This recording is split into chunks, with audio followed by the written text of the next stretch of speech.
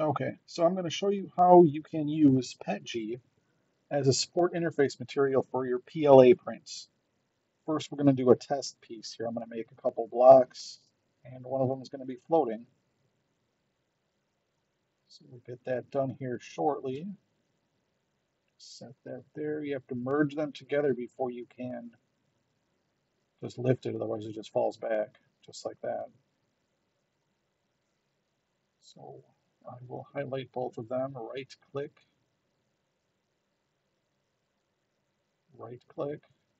come on. You can do it here too.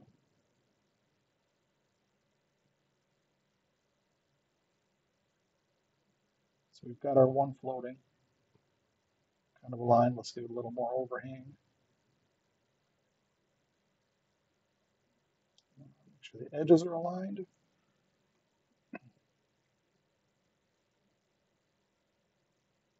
Okay, and you see I've got my PETG filaments up there, PLA. We're going to set that to be filament 3, which is PLA. We're going to enable our supports. Come over here to support interface.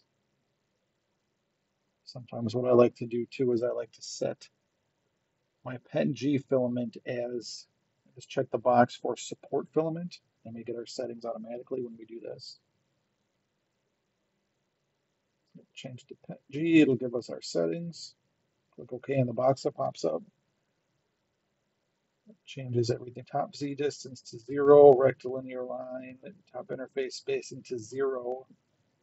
It's important to make it look good. And go ahead, slice it. I can't see. Usually I change the color just so I can see in the preview that the support interface is actually the other material.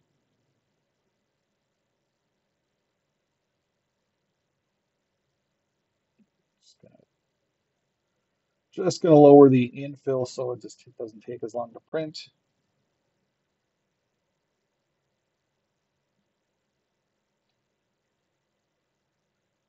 There we go. I changed the color. Let's see, so you can see that the PETG is being used as the support interface. The PLA overhang will print directly on top of that without any gap.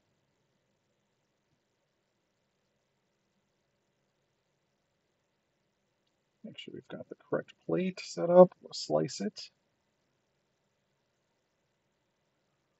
Select the right printer. Okay.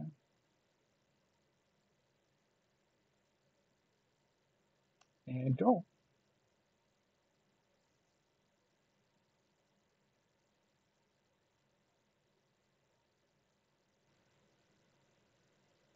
All right, so here I have my shape I made. You can see the white PETG support on there. It just pops right off. Boom.